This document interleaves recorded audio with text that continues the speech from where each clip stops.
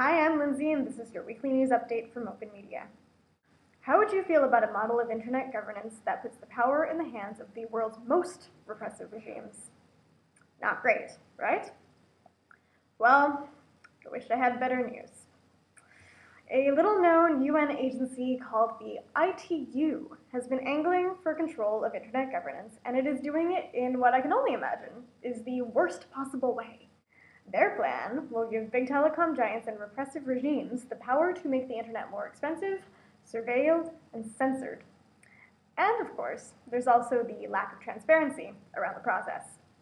At this point, you're probably thinking, oh, come on, another threat to our digital future? Aren't we, done?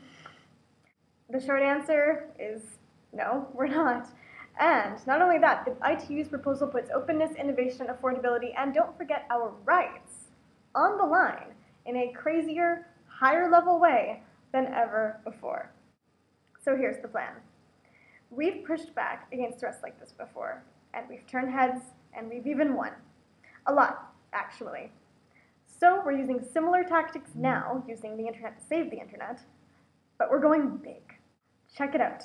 Open Media has joined a growing coalition of internet freedom groups, civil society, and citizens around the world in launching the site at protectinternetfreedom.net.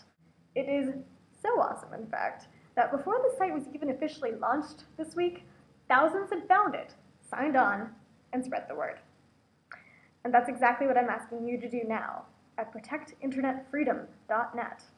Decision makers can't, won't, ignore a groundswell of dissent. And as the December round of negotiations approaches, we're only going to get louder. So if you are watching this, you are positioned to be a first responder. Your job is to give this campaign a running start, and we're counting on you. So visit, I'll say it one more time, protectinternetfreedom.net. Learn more and make your voice heard as part of the internet freedom movement. For the internet, this is Lindsay with Open Media, signing off.